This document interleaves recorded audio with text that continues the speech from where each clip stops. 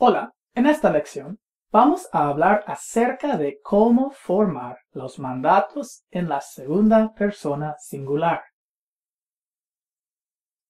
In the following activity, I'm going to need some special help. So, here's my helper. Wow! ¡Qué guapo, ¿no? Oh, you don't know his name, do you? So, I'll ask for your sake. Since I know him and we're pretty good friends, I can use the to form.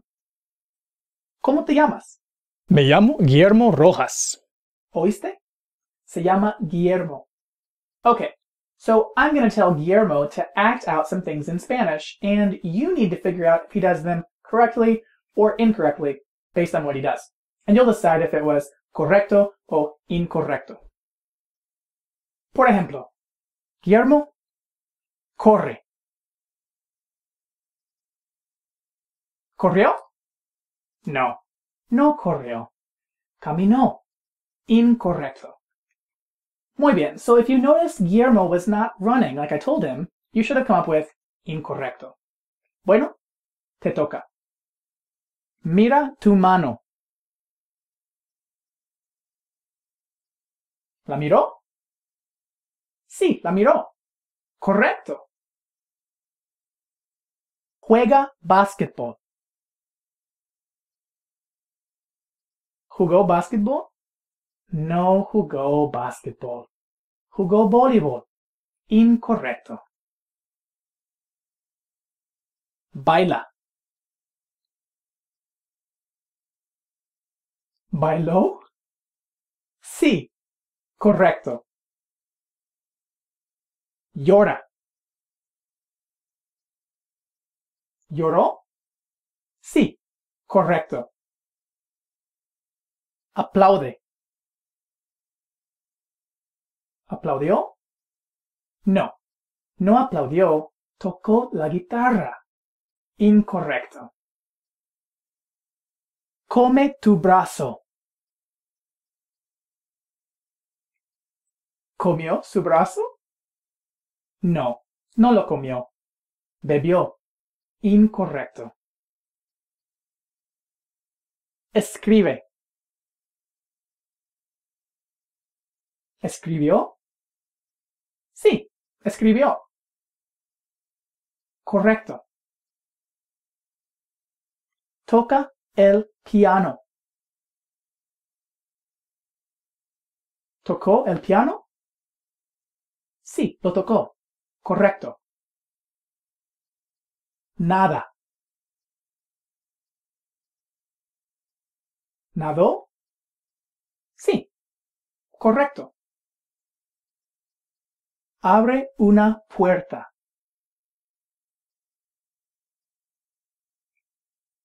¿Abrió una puerta? Sí, la abrió. Correcto.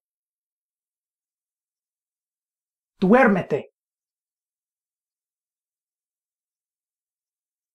¿Se durmió? Sí, se durmió. Correcto. Salta.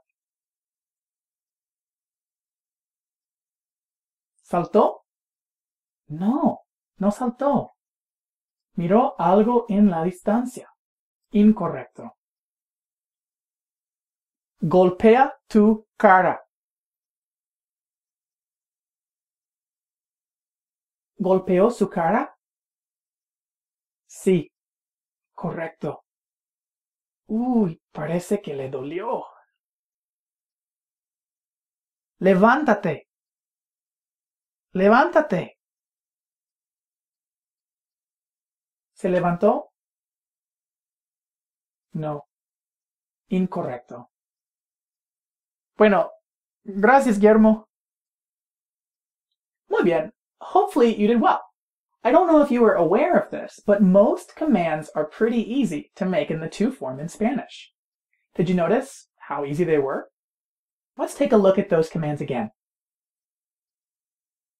So looking at these, how do you think I form the two commands?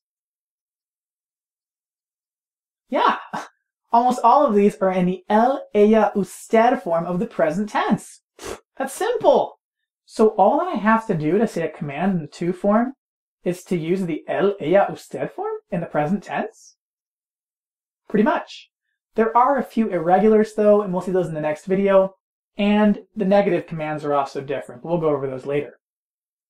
But wait, if these could mean he or she does something as well as commanding somebody to do something, how do people not get confused in Spanish? Oh, it's all about the context. And notice there are also two exceptions. They're both reflexive verbs. Dormirse is to fall asleep, and levantarse is to get up. So the first part, duerme, is in the he or she form in the present tense, and levanta is also in the he or she form of the present tense. But then we add a te on the end because it's reflexive in the to form. So duérmete is telling somebody, go to sleep, and levántate is telling somebody, get yourself up, or get up. Notice that we attach the reflexive pronoun te at the end, and we add an accent mark over the third to last syllable. But hey, we'll talk more about that in a later video too.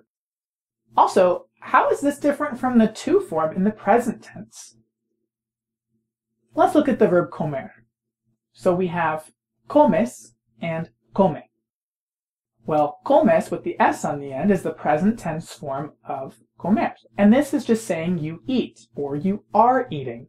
It's describing an action, describing what somebody does or is doing. Come is forcing my will on somebody. It's telling somebody that I want them to do an action. I'm not saying what's happening, but rather what I want to happen. So, now that you have a better idea of how to form two commands using the él, ella, usted form in the present tense, try the following. I'll have a few different commands and some different translations. See if you can figure out which command goes with the translation.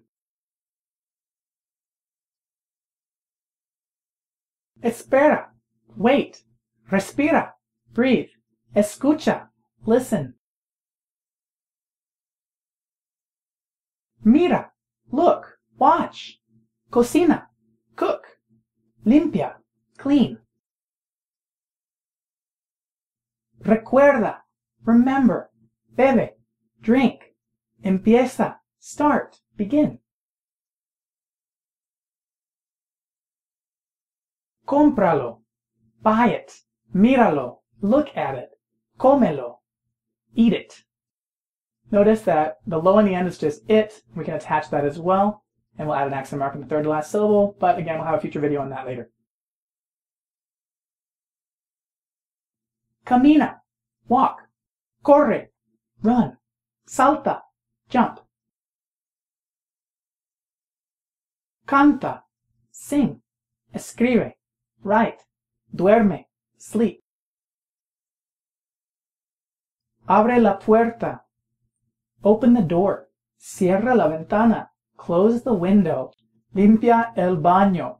Clean the bathroom. Báñate. Take a bath. Despiértate. Wake up. Acuéstate. Go to bed. And notice again, we can put the te on the end for the reflexive commands.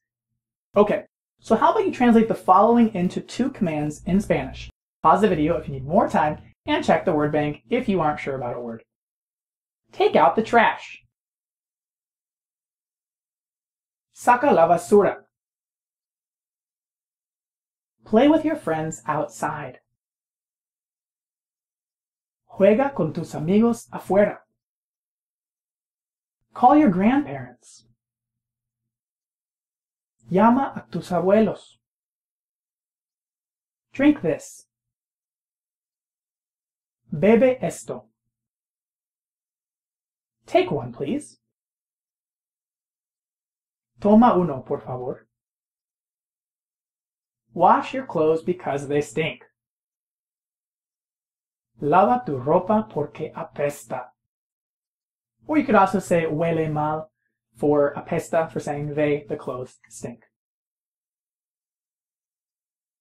Buy some sodas for the party. Compra algunos refrescos para la fiesta. When you're sad, smile. Cuando estás triste, sonríe. Sign here, please. Firma aquí, por favor. Turn off the TV. Apaga la tele. Work harder. Trabaja más duro. Kiss me.